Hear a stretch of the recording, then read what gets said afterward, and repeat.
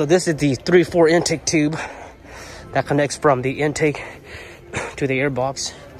And on this inlet here, and this inlet, there's like 3 big box that goes there, and they're usually just for like the silencer or something like that. So we're gonna go ahead and plug this one up, that one up, and this one here. So we're here at our Lowe's, and we're gonna hit the plumbing department and get some end plugs and see what fits here. So our first one is a 2-inch plug countersink, and these guys are on clearance. This is what it looks like right here, like that. And that one fits nice and snug into this biggest one here. And we'll go ahead and find the other 2s. So that's what you need for the 3/4. This guy here, 2-inch countersink. Our next plug is the smallest one out of the 3, and it's this guy here. So for that one, we went with the 3 1/4 plug. This one is a threaded one, but it is what it is. That's the part number. So I was able to thread it in there, and then all you have to do now is just go ahead and tighten that thing up. So that's what I got so far. Right now I'm looking for the second one here. This is the medium size, and I found this guy here. This is a 1-inch cap, and it fits in there, but it's not snug. But I think that if I tighten it, once I tighten this boot here, that should be good enough. And I might go ahead and put some RTV around here too, just to make sure it's fully waterproof. So if I can't find anything that's snug, I'm gonna go with this guy here, and I can install this like this way. I'll probably install it this way here just to make sure that it looks better. But this is a 1-inch cap. For our third and last one, the medium size hole, I couldn't find anything, so I decided to go with the 1-inch cap. So it looks like this. It's not a snug fit. It fits right in there like that. But I think that if I go ahead and put some some RTV around it, and then I go ahead and tighten it, it should be nice enough. This is just rubber, so that's what we're gonna go with. We're gonna use this one, 2-inch one, and a 3/4 thread plug. And now we have a much cleaner intake. I got the air box assembled back up, and here's what I decided to come to. So we went ahead and removed this big box here. This one definitely gets in the way. This one here is the back side, and like I said, this one's pretty annoying. So the bottom one is, I decided to go with this one, but I changed my mind. The bottom one doesn't really get in the way to anything, so I decided to go back and put the original one on. So the original one on is just like a little P-trap looking thing here, and it doesn't really bother anything. It just stays on the bottom. And the main thing was, I didn't want all this little junk here. These things on the front and the back, they just get so much space. So that's what I wanted, a cleaner look. And I understand that they do serve a purpose. These guys do serve a purpose. Usually if you get water in there, the water can fall in here and get trapped, so that's safer. But I'm gonna go with this style here. And this is the style that I'm going for my air box. Eventually I'm gonna go with here, and then I'm gonna cut the air. No, I'm not gonna cut the air box.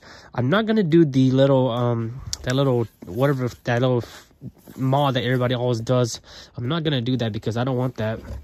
So eventually, once I get the air box set up, I'm gonna go ahead and do a snorkel. I want to go ahead and do a snorkel on my passenger side. So we'll have to cut the passenger fender and then go for a snorkel looking. So that's what I have for my intake. I'll keep you guys posted. Like I said, this is the last thing. Once we get the engine rock and rolling, then I can decide what I want to do. So that's what we're gonna do here. And again, if you guys want to do this mod here, just go ahead and get these caps that I showed you guys earlier, and you can fill these up and get rid of these big bulky things here.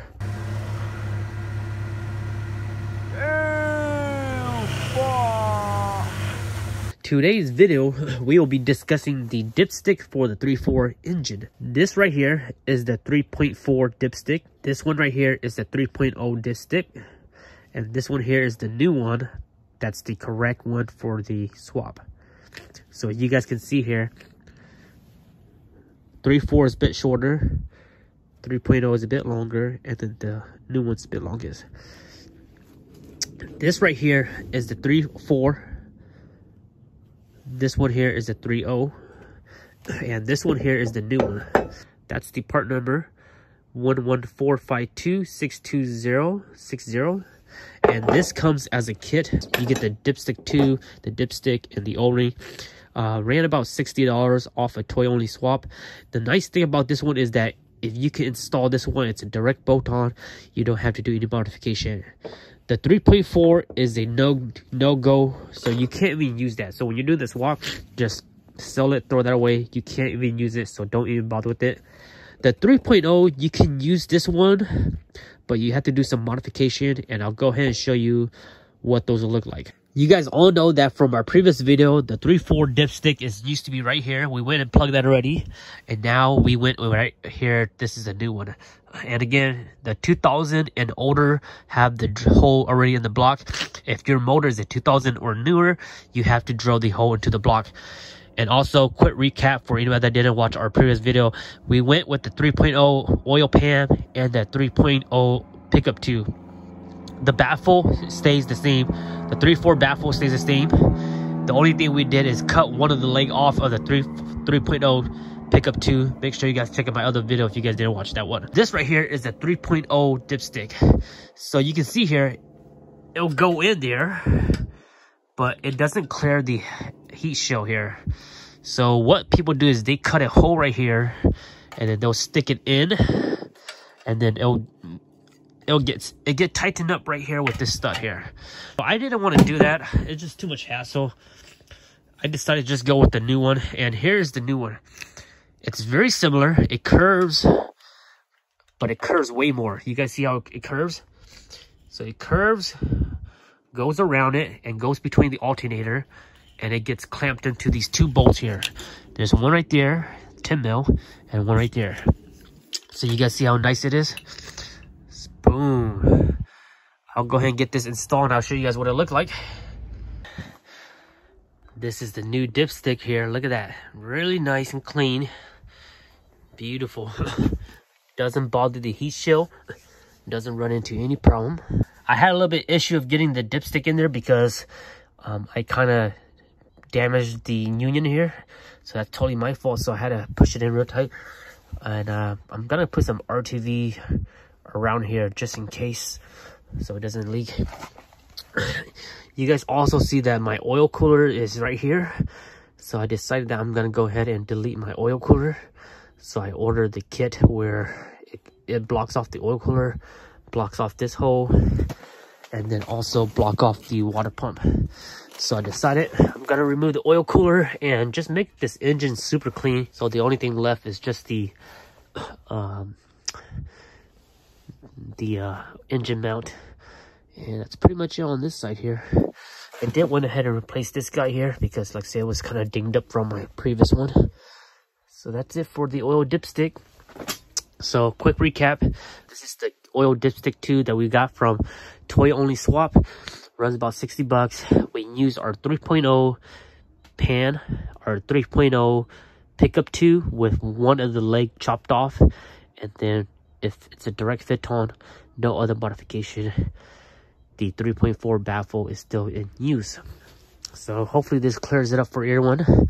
You can use the 3.0 dipstick, but again, you have to do some modification, and then also it mounts into this stud right here. So I decided I wanted something just simple, and this is made for it.